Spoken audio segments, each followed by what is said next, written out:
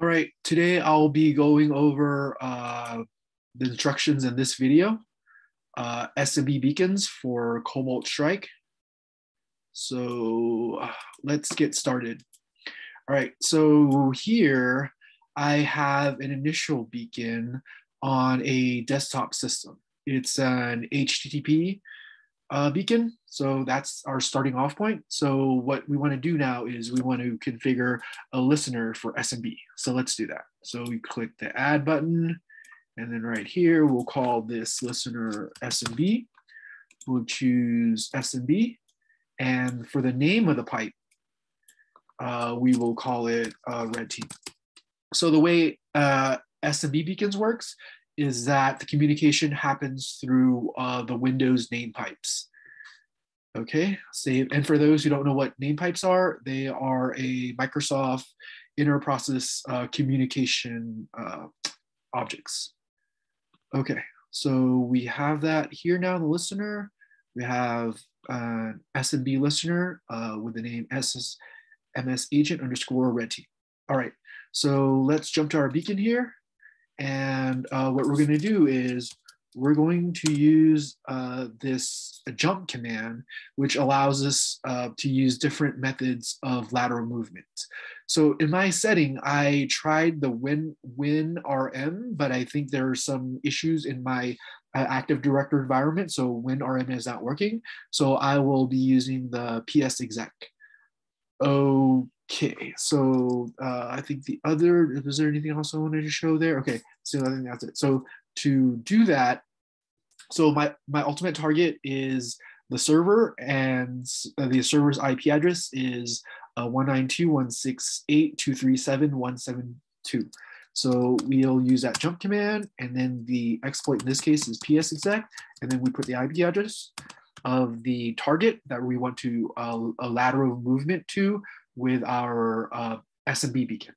So, okay, 237, and the address is 172, and then we put the name of the listener. In this case, the name of it is SMB. So another thing I want to point out is that currently we have the user Dave. He's a domain user, and I believe on the domain he has domain admin privileges. But on this particular host system, it looks like he does not have, right now for this beacon, he's just a regular user on this current host. Okay, so we go ahead and run our PSExec command, and jackpot. Okay, cool. So now we have a beacon on our target. So we do sleep 0, get UID. The thing that I do want to share, so first off, I think there's a bug here where Cobalt Strike is not showing the correct listener. Right here for the computer Win BQPFQ, this is actually going through SMB.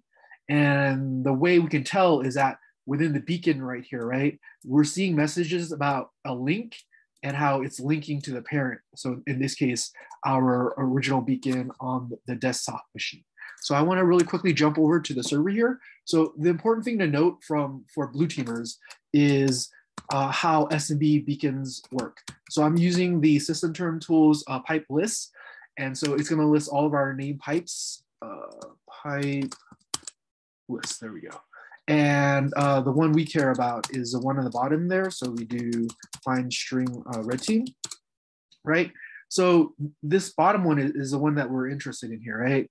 That was a pipe name that we specified in our listener. And as we're seeing here on our ultimate target server machine, right? We see that the name pipe is there. So for beginner blue teams, we could use something very obvious so they can sort of learn how pipes works. But for more advanced blue teams, we could be a little more tricky and challenging by trying to blend in better with the pipe name. Was there anything else here? I think that's it in a nutshell. So that is SMB beacons and how it uses name pipes.